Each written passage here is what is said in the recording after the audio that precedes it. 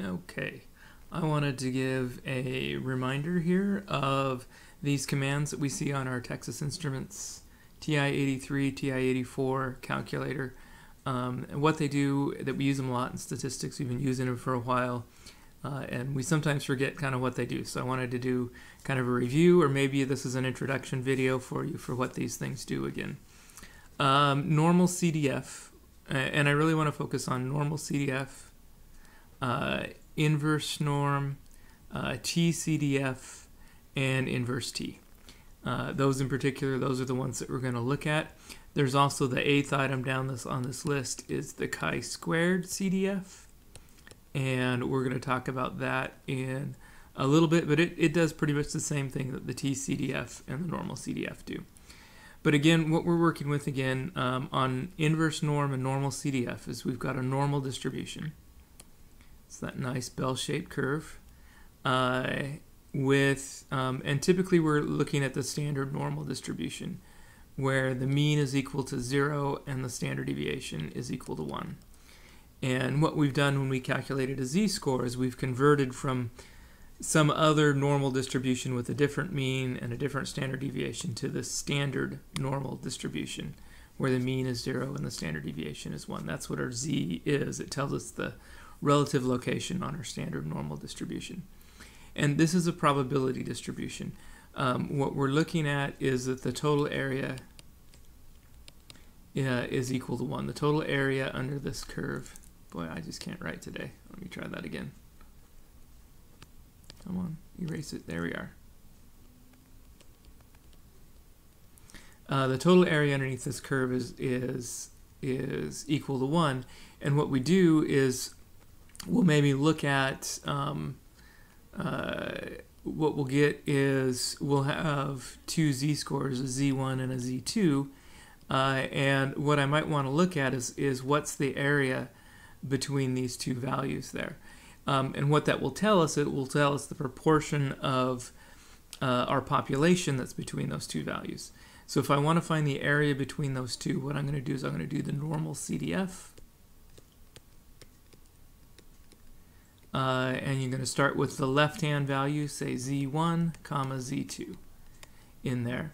And then some calculators ask you for more information about a mean and a standard deviation.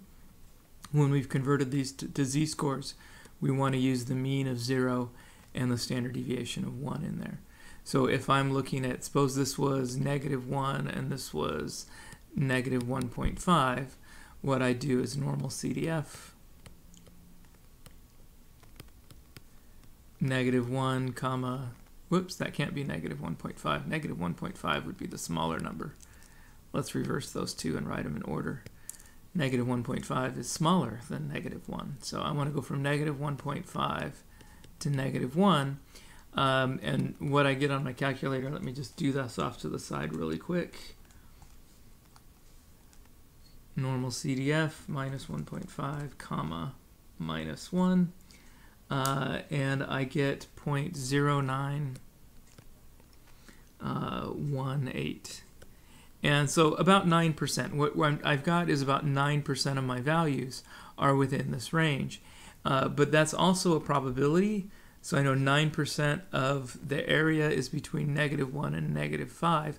I also know that the probability of me choosing a number at random and ending up in that interval is 9%.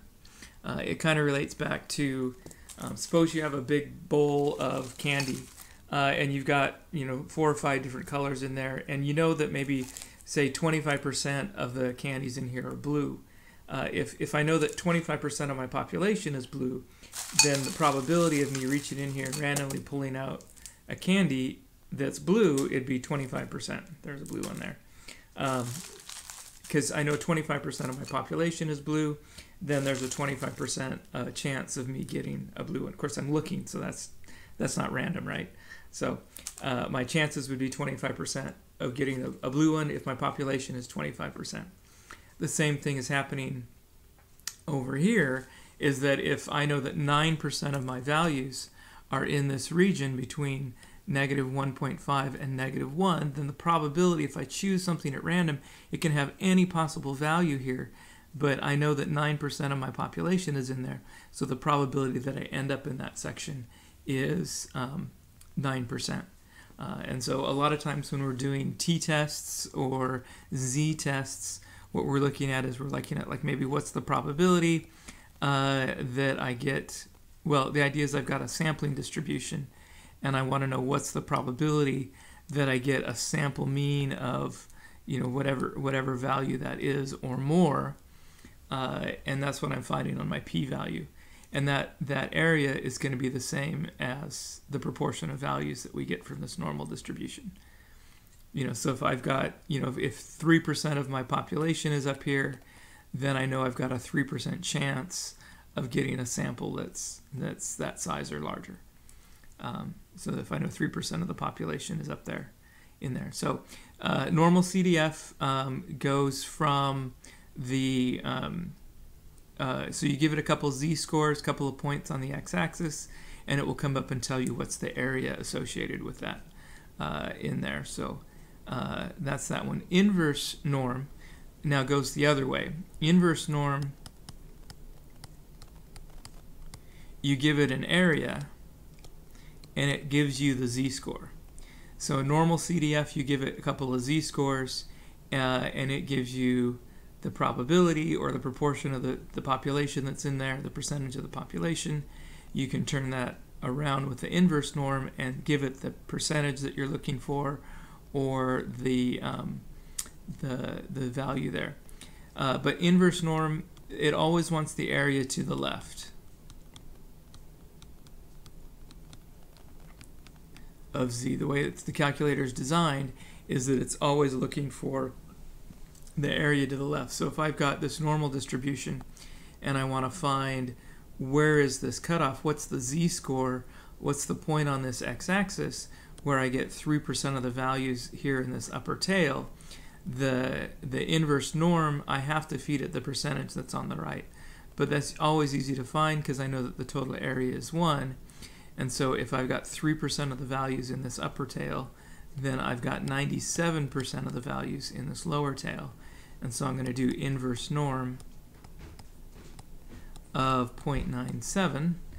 And if I pull that out on my calculator here, second distribution, inverse norm of 0.97, I get 1.88. So I need to go, I need to have a z-score of 1.88. If I go to 1.88 on the normal distribution, 97% of our values will be to the left of that. Or there's a 3% chance I can get something greater than 1.88 if I'm choosing things at random in there.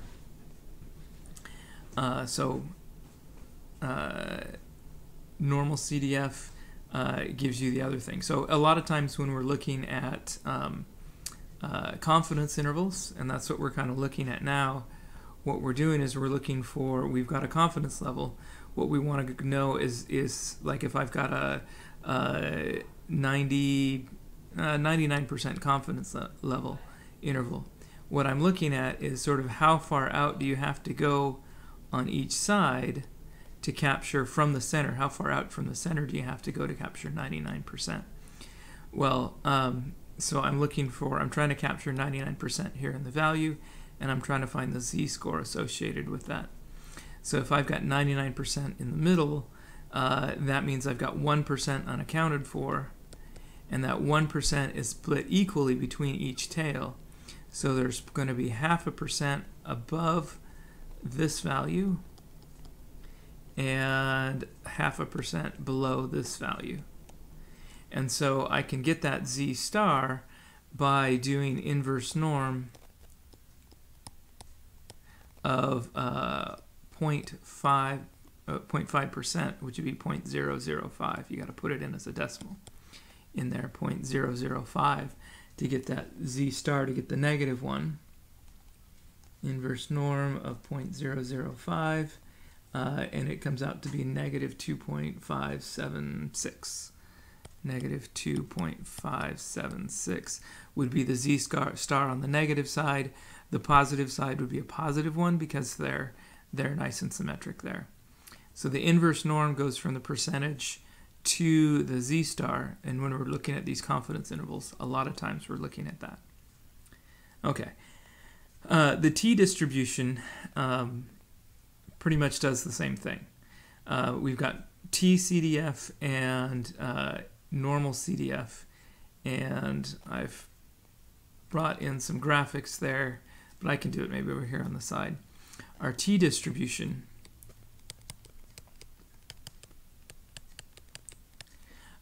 what happens in practice a lot, to use the normal distribution, we need to know the population standard deviation, and a lot of times we don't know the population standard deviation. So we estimate it with the sample standard deviation, or so we know, or we calculate S and use it as an approximation instead of sigma. We take the standard deviation from our sample, and what we end up with is a series of distributions. They're nice and bell-shaped like the normal distribution, but there's different depending upon how many degrees of freedom that you have. The more degrees of freedom, the closer you get to the normal distribution in there that you have. In there you've got the closer you get to the normal distribution, the more degrees of freedom that you have. But in general, by comparison with the normal distribution, the t distribution, if you go out to a particular value, if you go out to 2 on the x-axis, you'll get a greater area out here in this upper tail than you would in the under the normal distribution in there. So the probabilities turn out to be the same sort of thing. But tcdf does the same thing that normal CDF does. It's just working with a different distribution. So if you do tcdf, say from 2 to infinity, and then you also have to give it a degrees of freedom to say, are you working with this curve or this curve? The curve changes depending on how many degrees of freedom that you have, and the degrees of freedom is just n minus 1, your sample size minus 1. So if I had a sample of, say, 40, I'd use 39 in here on my calculator, and what it would give you is this area here in this upper tail. Let me do that here real quick just to get it. tcdf 2, 99999. You do want to use a few more 9s on the tcdf because you want to go to positive infinity in there, and you'll get a little bit bigger area. I get 0.0265. So I get 2.65% of my population is up here in this region above 2, or so the probability of at random ending up there above 2 is a 2.6%, 2.65% chance of it going up there. Okay, it's a little bit, it'll be bigger than what you get by using normal CDF. I think if you do normal CDF from 2 to infinity, you'll get 0.0228. You'll get a value that's a little bit smaller because there's a little bit more area up there. The fewer degrees of freedom you have, the larger the difference will be between those two in there. Okay, so tcdf again is calculating that area under the curve. It's giving you the probability that you end up there because you're looking at 2.6% of your population is in this upper tail, and so if you choose something at random, the probability that you end in that upper tail would be 2.6% because the population is 2.6%. All right, inverse t works backwards. You feed it again the area to the left, or the percent to the left, and it will give you the corresponding t, the corresponding t value. The output from this will be the t that you're looking at. So if I'm looking for, maybe if I want to do a confidence level of, say, let's do 10 degrees of freedom, and I want to capture, so my sample size here would be 11. But if I got 10 degrees of freedom and I want to capture 95%, again, I need to look at the total area to the left. 95% of the value is in this middle range. I'm trying to find what's this critical t value here to capture 95%. It'll be a negative on one side, positive on the other. I've got 5% unaccounted for, so there's another 2.5% over here. So I can do inverse t of 0.025 comma 10, and it will give me the t star. It'll be a negative t star because it's a negative a negative number because I'm looking here on the left side of the mean. Okay, now actually the calculator I have doesn't have the tcdf built into it, so oh, actually it does. There it is. I must have upgraded it or something somehow or another. I've got it now. So if I do, no, it does have tcdf. It doesn't have inverse t. That's what I'm looking for, is inverse t. Yeah, my calculator doesn't have inverse t. And so what I have to do is I have to result to the t distribution critical value table. And you should find that your calculator gives you the same number that you get out of the t distribution critical values table. And what I want to look at, I've got, again, my confidence level is 95%.